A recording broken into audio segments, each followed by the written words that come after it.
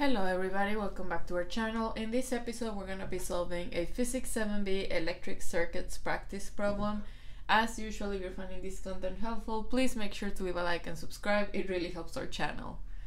So this is the problem that we are going to be working with. It's just a circuit with 5 resistors, and the two questions that we have to answer are which resistor has the largest current running through it, and also each resistor has a resistance of 5 ohms. Calculate the equivalent resistance. So as you can see, I have a drawing of a circuit over here. These are the 5 resistors, and the first thing that we have to do is figure out which resistor has the largest current. So obviously the first thing that we have to do is figure out how many currents do we have over here in our system, and then figure out if there's a way in which we can, rank them, or at least figure out which one has the highest current, because that's really all we care about. So I always start with the total current, which is the current that crosses the battery. So you're gonna have a total amount of current crossing the battery, and then you have several junctions over here, and whenever you have a junction, well, these two are junctions, this one is not, I'm sorry. Whenever you have a junction, which again by definition is just 2 or more wires connected together, which is why this is not a junction, because this is not 2 or more wires, this is the same wire, it just like loops. Whenever we have a junction, our current is gonna split up. So we have one incoming current over here, and this is basically gonna split up in 2. So this is gonna split up downwards over here, but also some of this current is gonna follow this path over here. And now this blue is going to be the incoming current on this junction over here, and once again it's going to split. So this blue, is not gonna hit anything, but it's gonna further be split into one current that's gonna follow this path, R3 and R4, and also another current that's just gonna go down here like this. So this orange current is gonna loop like this. This pink current is gonna loop like this. Now once both of them reach this junction, they are gonna recombine into blue, and blue is gonna get out of here. And once blue and red recombine, they are gonna recombine into our total current. And that's basically the currents that we have. So we have basically a total current. I'm just gonna use colors instead of naming them. So we have a total current that's basically split up into a red. Where is my red? Oh, here we go. Into red plus blue, and then also blue is split up into orange plus pink.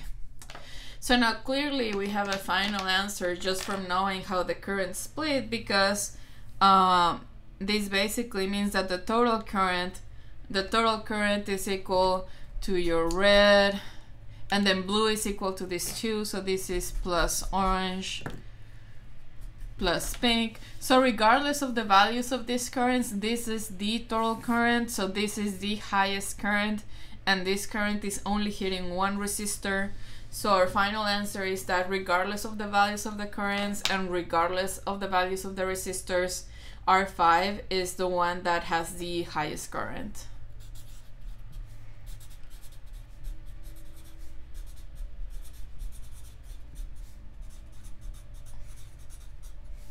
And that current is the total current on your electric circuit. Final answer.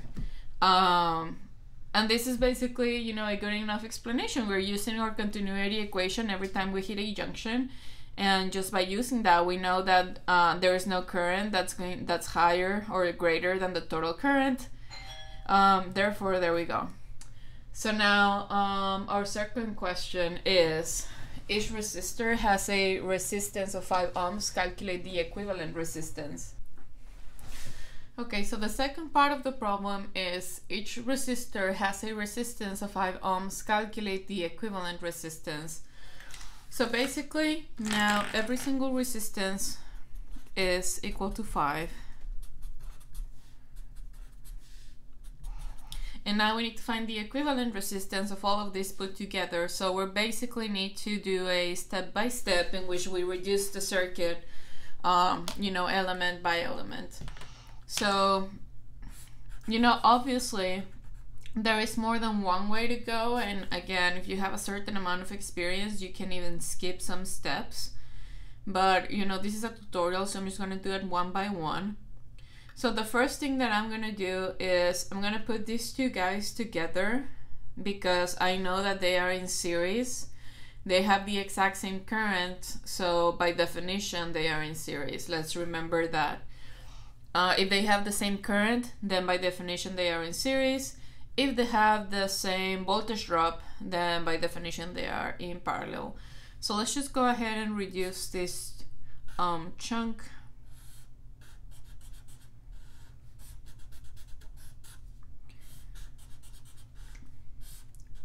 So these are all 5s since I haven't done anything to them. I haven't changed them.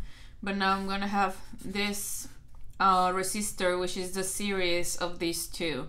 Now let's just remember that our equation for R in series is just adding them up. So if these are 2 5s, then this is a 10.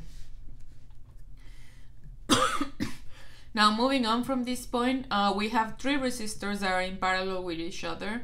They are in parallel because they begin and they end in the same junction. Also, they have the same voltage drop across each of these resistors. So I'm gonna go ahead and these 3 guys over here, I'm gonna put them together in parallel.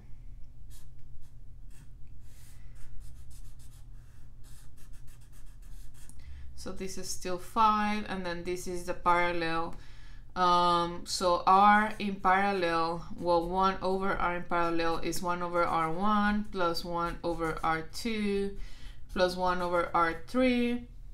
So in this case, R in parallel is 1 over 5 plus 1 over 5 plus 1 over 10, and then take the inverse of that. So let's just go ahead and put that on a calculator. So 1 over 5 plus 1 over 5 plus 1 over 5, and then 1 divided by answer. Where is it?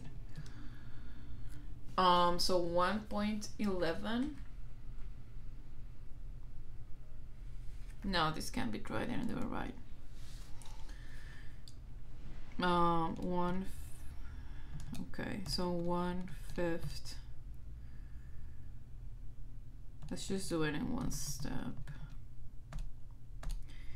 1/5 plus 1/5 plus 1 over 10 close to the -1. 2. There we go. 2 ohms. And now these two are in series with each other, which means that basically we just add them up. So our reduced circuit is just 5 plus 2, 7 ohms. So our final answer is that R equivalent is equal to 7 ohms. Final answer. So this is the end of this problem. As usual, if you have any questions, feel free to leave them in the comments, and I will see you guys in the next video.